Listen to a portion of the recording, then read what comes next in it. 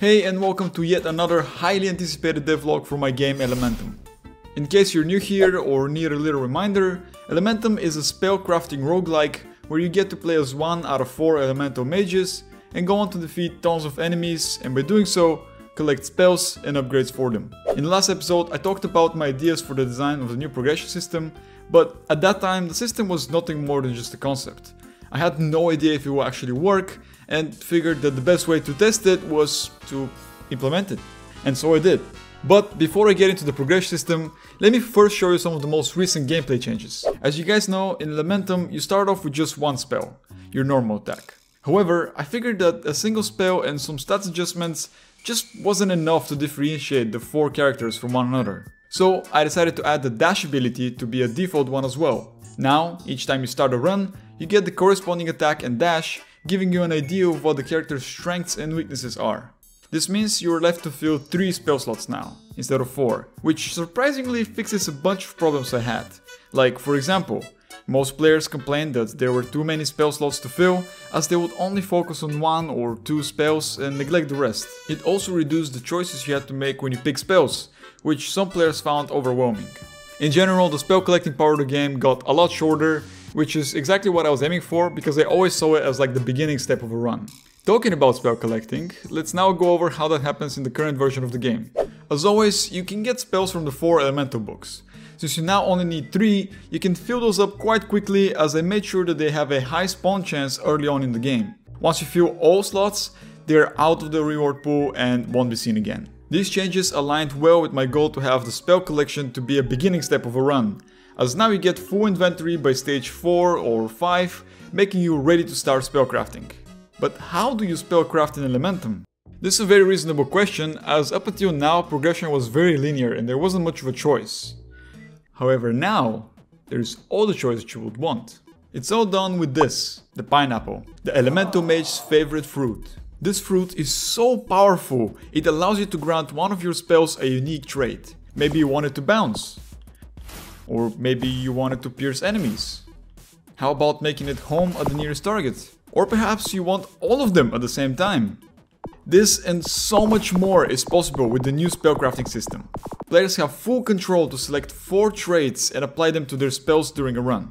And trust me when I say this, I had so much fun just testing the possibilities and still haven't tried it all. It's honestly part of the reason why this devlog took a month. I was done with the systems in the first 2 weeks, rest was just me playing around with it and having fun. Next reward I want to introduce are the long-awaited amulets. For the longest time now, I had the idea of amulets, but never got the chance to find their place in Elementum. But now, with the new spellcrafting system, they fit right in. Amulets are powerful buffs that will shape up your build further. They're usually there to amplify the setup you're aiming for, or completely shift things in a different direction. It is also important to mention that during a run, you don't just get 1 or 2 amulets, you can collect up to a total of 6, making you super powerful by the end of your run. Some amulets even possess infinitely scaling properties, like this one for example that splits your basic attack once for each opportunity scroll that you have. But what are scrolls, you may ask? It's simple, they are the stat rewards. Each scroll grants you a player stat increase and a buff for all of your spells. Collected the scroll of momentum? Well, now you get to run faster and all of your spells have a slightly increased chance of applying their curse on an enemy. It is also important to mention that these scrolls are infinitely collectible, meaning that the more you collect, the better you will be stats wise, but also your amulets will improve. And with that said, these are all of your ingredients when making a build in Elementum. To recap, during a run, you first collect 3 basic spells. After that, you get to grant them different properties by getting pineapples, acquire passives to further shape your build with amulets, and bring your loadout to the next level by picking up scrolls. This should all give enough randomness and choice in the game, making each run feel special. Right, now that we have all our build crafting elements out of the way, let's talk additional rewards. Like for example the essence. The essence is a resource you can collect during a run that can be used to reroll your options when making a choice. For example, you get 3 common spells to choose from, you can reroll them and hope to get something better next time. Or maybe you're looking for that one specific amulet that will finish up your build, so you spend a couple of essence to find it. The essence will also be used as meta progression currency, allowing you to improve your base stats between runs and unlock a bunch of other things I have planned for the meta progression part of the game, but we'll talk about this one later. Here is where I want to ask you guys the question. What do you think about having the same resource be used as in run currency as well as meta progression one? Should I maybe add another currency like gold for example to be the in-run currency and make it so you spend essence only in the meta progression? Let me know your thoughts, as I really want to get this part of the game right, and with your help I can elevate Elementum to be the game that we all want to play for hours. Alright, I know this might seem like a lot of information for like a first time player, but trust me, I made sure that the communication is as good as possible. During the past few weeks I also spent some time reworking my in-game UI, making an inventory widget to show you all the spells and amulets you have collected, as well as their descriptions and stats. This is also where you find the spell upgrades together with an explanation of their properties that updates in real time. I'm still figuring out where to store the player stats information, but that's something to look for in the next few weeks.